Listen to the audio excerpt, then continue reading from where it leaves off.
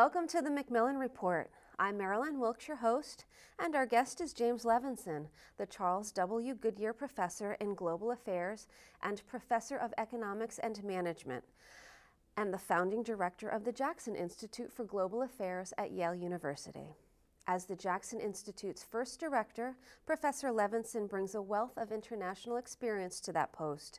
His fields of interest include international economics, industrial organization, economic development, and applied econometrics. Recently, he has studied the impact of HIV/AIDS on unemployment and school attendance in South Africa. Professor Levinsohn has lived and worked in Senegal, Botswana, and South Africa. One of his projects, now in its 11th year, trains government officials, university faculty, and students and NGO staff from over a dozen countries in South Africa on how to use data to inform policymaking. Today, we'll talk with Professor Levinsohn about the new Jackson Institute for Global Affairs. Welcome, Professor Levinsohn. Pleased to be here. The Jackson Institute just opened its doors a month ago in September. Congratulations. Thanks. Let's talk a little bit about it and its mission. So we really have three missions. They're all interrelated. Our first task, if you will, is that we are the home of the undergraduate major International Studies and the master's degree International Relations. Mm-hmm. Those two degree programs are the focus of our teaching. We also offer courses that are open to all students in Yale College. Mm-hmm. So we have some service courses as well as courses for our majors. The second thing that we've really focused on is bringing practitioners. They're senior fellows at the Jackson Institute. These are very distinguished people who have had careers in global affairs, mm-hmm. bringing them into the classroom. Yale is just chock full of wonderful speakers on any given afternoon. And my goal is to get people to come and to engage, not with an afternoon lecture, but teaching an entire semester, or at least several weeks. And we have a number of these Jackson Fellows who are currently on campus and teaching courses. Okay.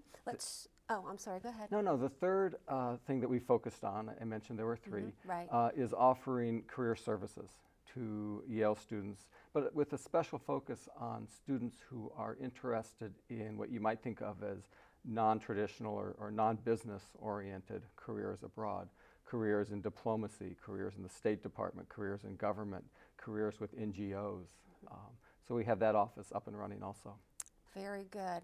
Let's talk a little bit about the first part of the students and the classwork.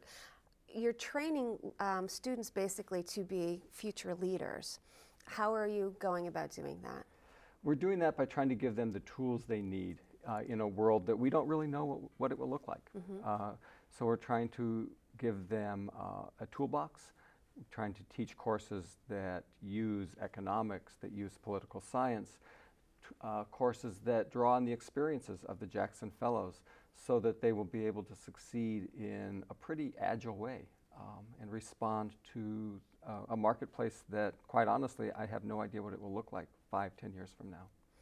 The senior fellows, as you mentioned, are heavy hitters. One of them I know is General Stanley McChrystal.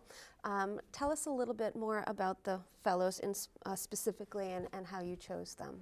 So we have a wide range, and we wanted to get a group of senior fellows who were quite obviously distinguished, but bring different things to the table.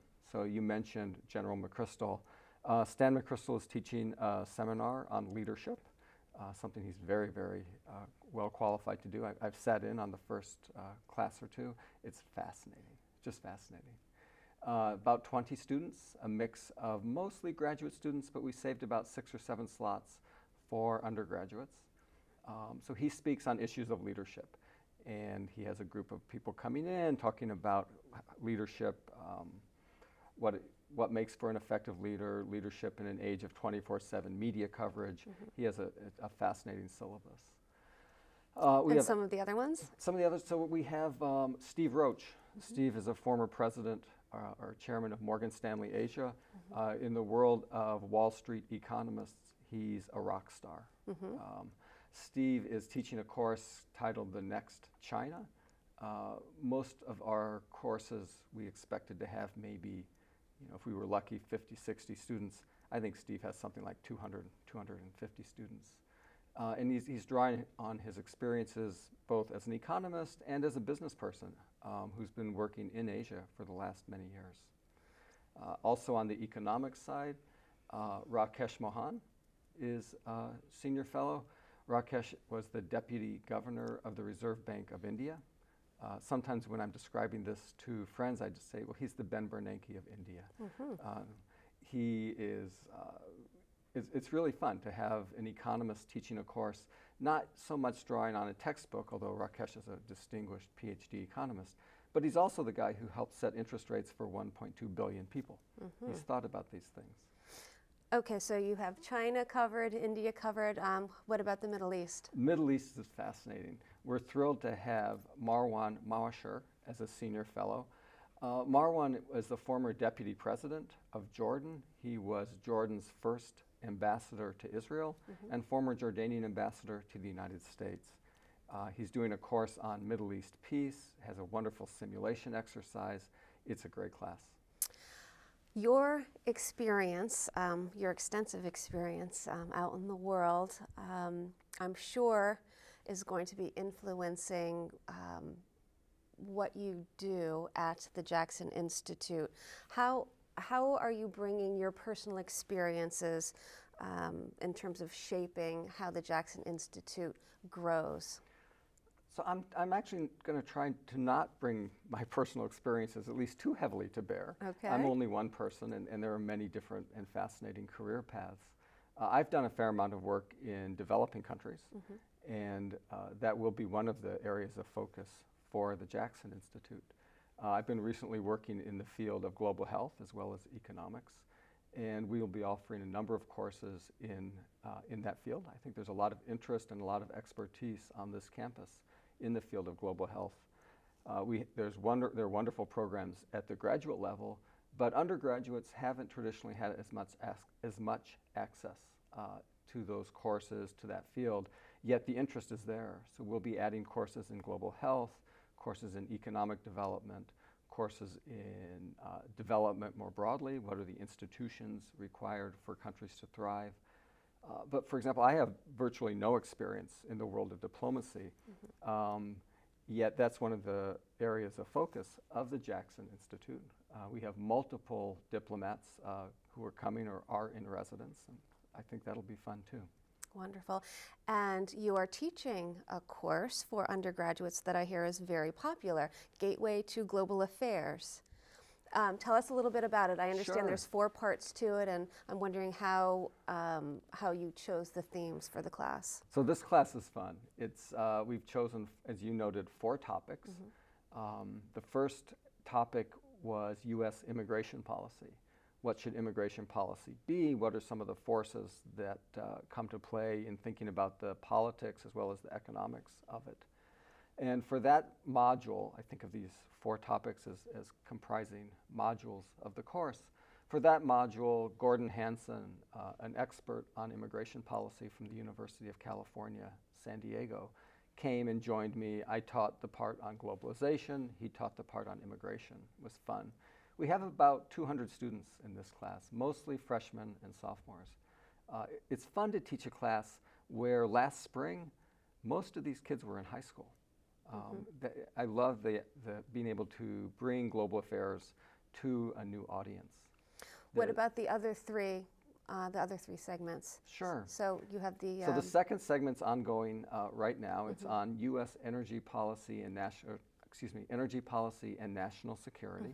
And we have Jim Woolsey, the former director of the CIA under President Clinton, teaching that. He's great. He was a courtroom attorney for 22 years prior to some of his other many jobs, and he's been fascinating. The third module leaves the United States altogether, and we'll look at policy around HIV/AIDS in sub-Saharan Africa. Professor Nicolai Nattrass from the University of Cape Town will teach that module. And then the last module will be Richard Goldstone. Mr. Goldstone is the author of the so-called Goldstone Report on the excuse me, on the conflict in Gaza.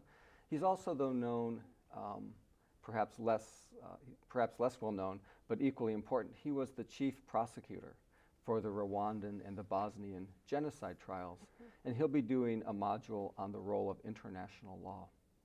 Wonderful. Where do you see the Jackson Institute in the next 10 years? What are your aspirations for it? Wow, Marilyn. So we've been open for 2.5 weeks. So I know. 10 years feels Putting like you on the spot. 10 years feels like a while. I would love to have just an incredible undergraduate major that's well established and that is drawing great Yale College students who are going to go on and really impact the world around them. And it's a major, I think, that will equip them to do exactly that. I'd like to have a world-class master's degree program. And I'd like to continue, I think we're off to a great start with our Jackson Senior Fellows. I want to keep that rolling. Thank you so much for being here with us today. Oh, it's my pleasure. Thank you so much. For more information about Professor Levinsohn and the Jackson Institute, please visit our website at yale.edu/Macmillan Report. Be sure to join us again for another episode of the Macmillan Report, made possible through funding from the Whitney and Betty Macmillan Center for International and Area Studies at Yale.